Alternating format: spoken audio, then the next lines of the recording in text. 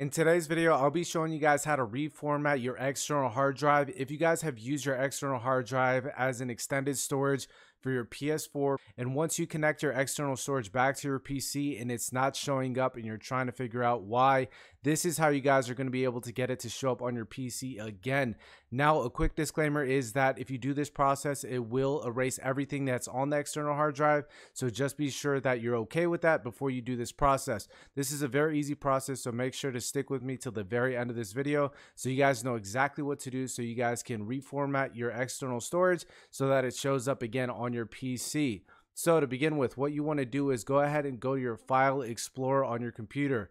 Then from File Explorer and you go to this PC, you'll see that your external storage is not showing up and you're trying to fix that issue so that it shows up again. So then all you want to do is go to your search tab at the bottom left hand side of your computer and then go ahead and go to Control Panel. Then from Control Panel, you're going to go to the very first option where it says System and Security. You're going to go ahead and click on that, and then you're going to go all the way down to the bottom where it says Administrative Tools. Then once you're at Administrative Tools, you're going to go to Create and Format Hard Disk Partitions. This screen will pop up and it'll be checked on Disk 2. You want to go ahead and select MBR Master Boot Record, and then go ahead and select OK.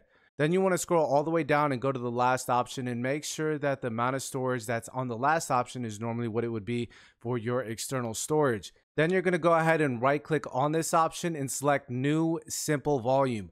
Then go ahead and click Next. Then what you want to make sure is that simple volume size in MB and maximum disk space in MB are the same numbers. So make sure that both those numbers are the same and then click Next. Then you can assign what letter will be assigned to your disk drive, or you can go with the default. I'm going to leave mine on E, and then you're going to click Next again. After that, you can leave all these settings as they are.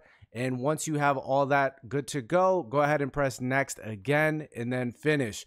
Once you hit finish, it will reformat your external hard drive. So that's all you guys have to do to be able to reformat your external storage so that it shows up again on your PC. If you guys are new to the channel, I do welcome you. It would be awesome if you subscribed. And if this video helped you out, remember to hit that like button. And if you have any questions whatsoever or need help, make sure to leave it in the comments below. But thank you guys so much for watching, and I'll see you in the next one. Peace. You let the talk, I don't talk, I get it. Yeah, you know I'm about it. If it kill me, I'ma let it. Run into the bag like I'm so athletic. I've been up since 6, making hits like tennis. I've been on fire, I just need my credit. Wanna go far, need to change my settings. Reaching for the stars so my feet touch heaven.